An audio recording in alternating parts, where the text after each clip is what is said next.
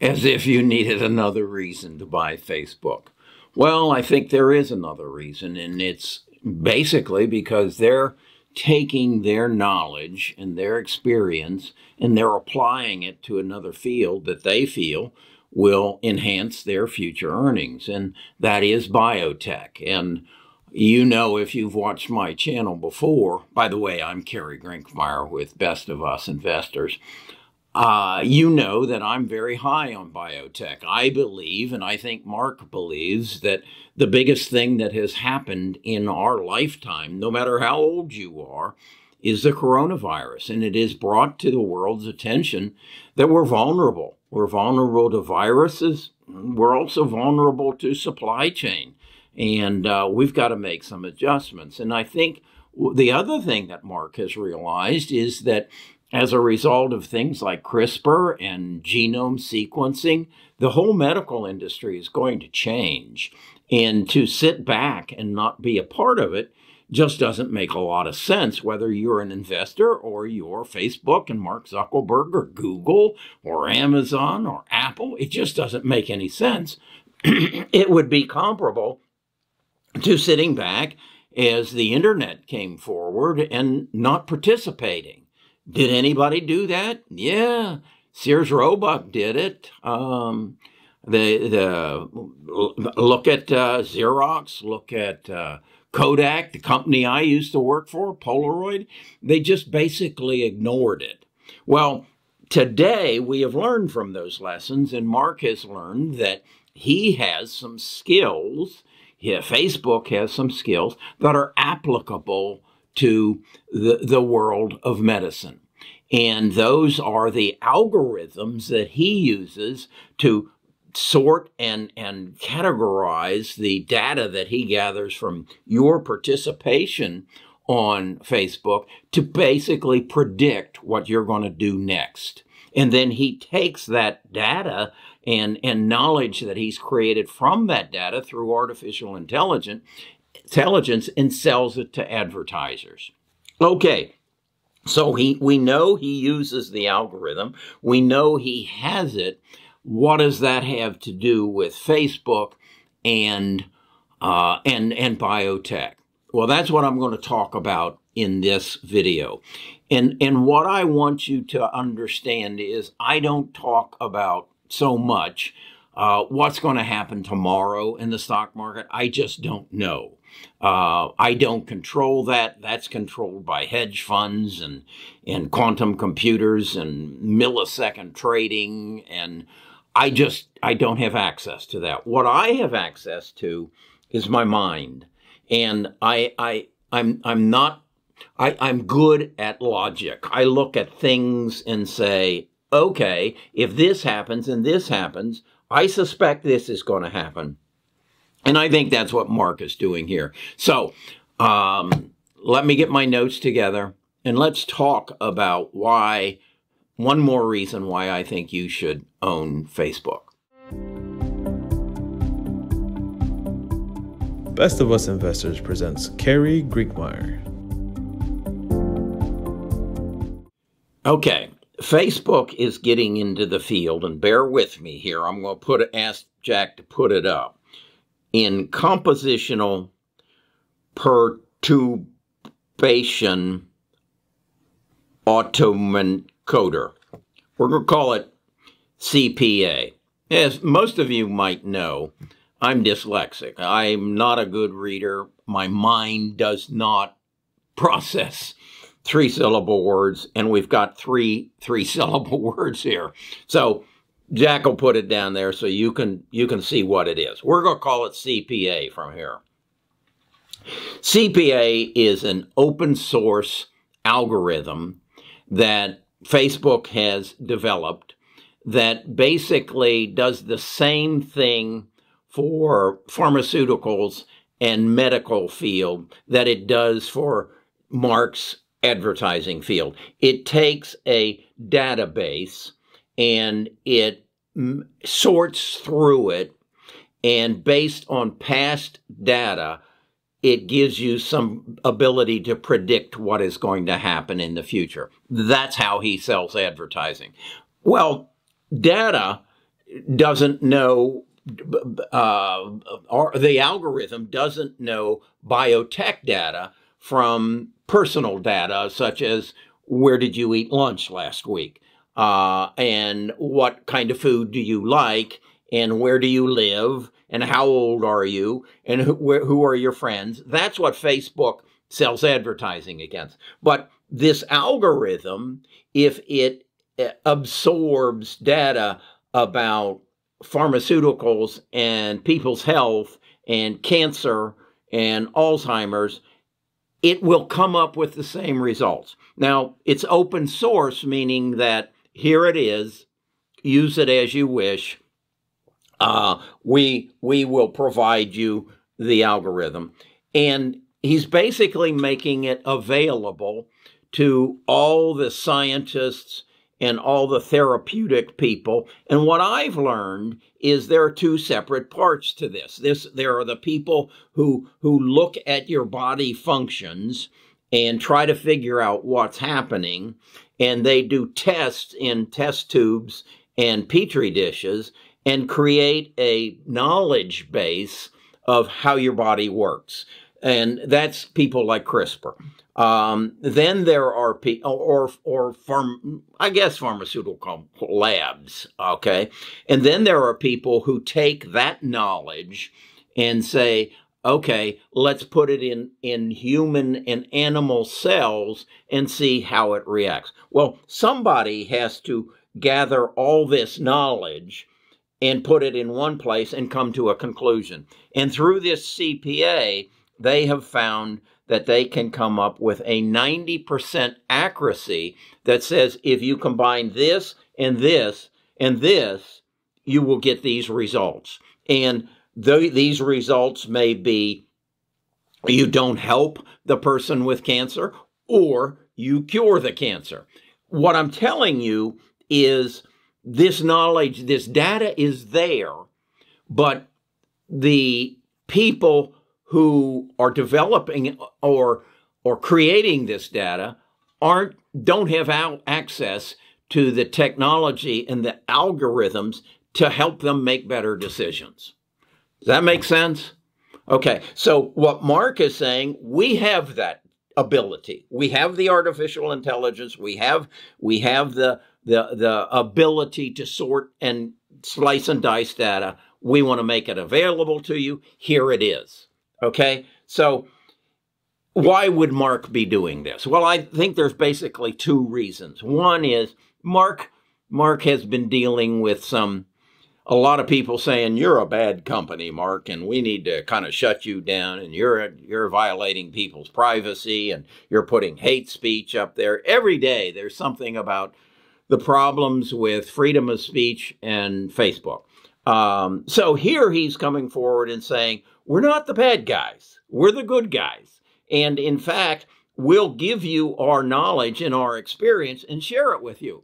No holds barred. It's open source. Okay, that's reason number one, I think. Reason number two is a little bit more self-serving. You and I, and I've talked about this before, have been basically sharing our data for free in order to get services for free. Those services are Facebook, where we can share our pictures of our kids and our grandkids and each other with our friends, our family, and some people who call themselves our friends, but we don't really know who they are. And so it's a fun place to go. It's the place where you sit there and scroll through your phone and smile, and so it's a good thing for the most part. What they don't have is your more personal data. The most valuable data at this point in our life on this earth is your medical records. Trust me. Your medical, again, because of the pandemic and what it's woken us up to, and because of genome sequencing and CRISPR and the things that are going to happen in the medical field in the next 3 to 5 years, the most valuable asset on this earth are your medical records.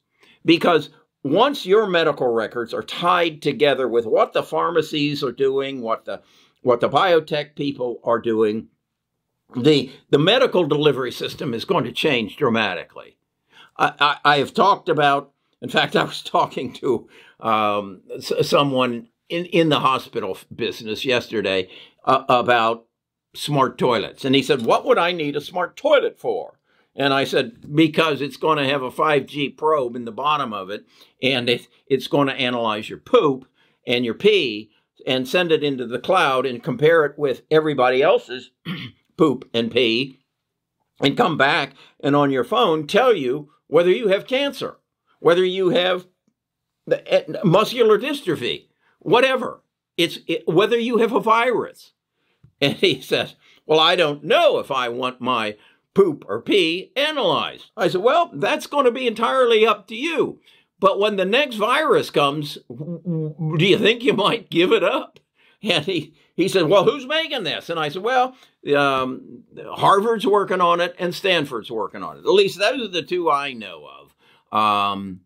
And he said, well, he says, I wish I'd known that before, because I just had to pay a whole bunch of money to repair the toilet I've got, and I didn't get a smart one. So, and again, you may be saying that's never going to happen. I'm never going to give that kind of information up. Well, you're probably the same person who said, I'm never going to allow my credit card to be on the internet. But it is, if you're buying anything from Amazon or any place else. So this is why Facebook wants to get into this. Google wants to get into it. Apple wants to get into it. They are trying to establish the conditions under which you will happily, willingly surrender your medical records as easily as you have surrendered your photographs and your Google search and your choice of music. You've given that all up. This is the one thing you haven't given up yet. And this is the gold. This is the oil. This is the most coveted piece of data in the world. So Mark is saying, open source. Here it is. We'll give you what we've got. You use it as you wish.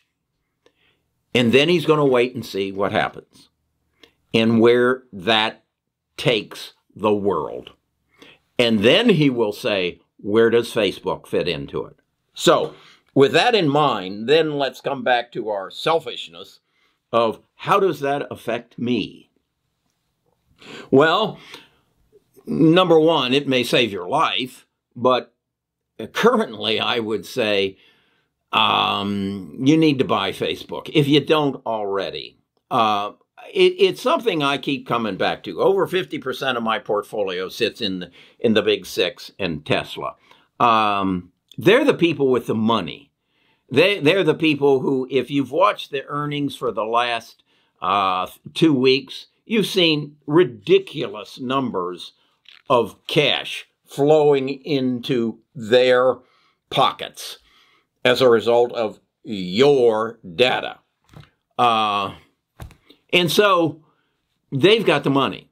I did a video just the other day, I guess it was maybe yesterday, I don't know, about how I'm building a trust fund for my 3 grandchildren that are going to be made up of these companies. Facebook wasn't in it at that time. I may add it as we go if Grandpa feels a little bit more benevolent to his grandchildren. But these are the companies that are going to change the way you and I live, much as they have already changed the way we live.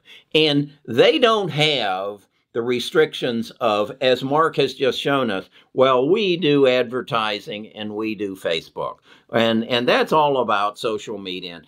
Because they have so damn much money and they have so much knowledge, they can do anything they want. And what I just said a little earlier, recognize the most important event that has happened in your life It was not World War II. It was not 9/11, which were both very important. It was not the invention of the internet. It was not the invention of social media. And it was not the invention of the mobile phone. Those are all important. And they have all changed the way you live and will live. But this coronavirus and genome sequencing and CRISPR and your health and my generation, the baby boomers, 79 million of us, facing the ultimate test called death, don't want to die. And if there's a way we can increase our lifespan, we're going to do it. And we own most of the money. So we're going to make it happen. And Mark has just stepped up and said, hey, all you baby boomers, let me help you out. So invest in Facebook. Invest in the future. Don't worry about what's happening on the market. I'm looking. I think I'm up a little bit today. But position your portfolio for how the world is going to change. And then play into it. And then do yourself the next favor that I'm talking more and more about. Figure out what these changes are and what you've got to help facilitate and build a new company. Become an entrepreneur. You are in a position right now that is just never been available to an entrepreneurial mind, because the change is going to come so rapid that right now I think there are 2,600 billionaires in the world. There's a new one born every 36 hours as a result of change. You can be one of those. Okay, that's my take for Sunday.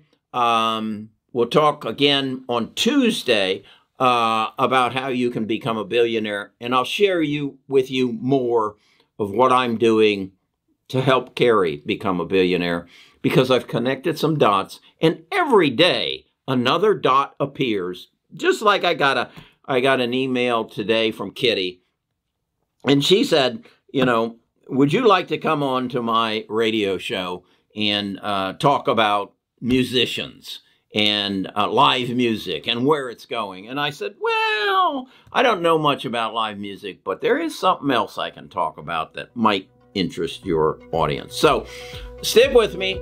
Every day is a new adventure, and I'll talk to you again tomorrow.